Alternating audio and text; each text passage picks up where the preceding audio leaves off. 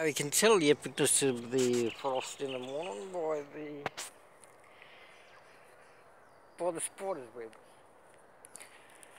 So all of the spider's webs in the trees are all lighting up like Christmas trees. There was one here. Where did I see it? Oh, here. So like Christmas decorations. Now normally I do this massive tree here. We've got to get the right position of the sun to get this tree.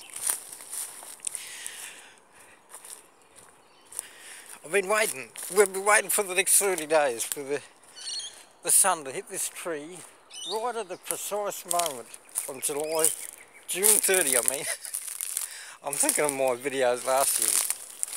So as we document this tree, the sunrise hitting the tree. We will not get a full effect until, so I've got to stop saying July 30 and say June 30. June 30, we'll get epic image. The exact recline of the sun as it sits in its lazy chair. And we stand here.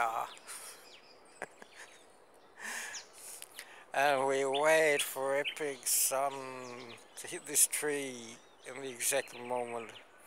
The background will be lit up. The tree will be lit up. It will be an epic picture, but not for now. As we say in our Professor Snap voice, turn to page 168.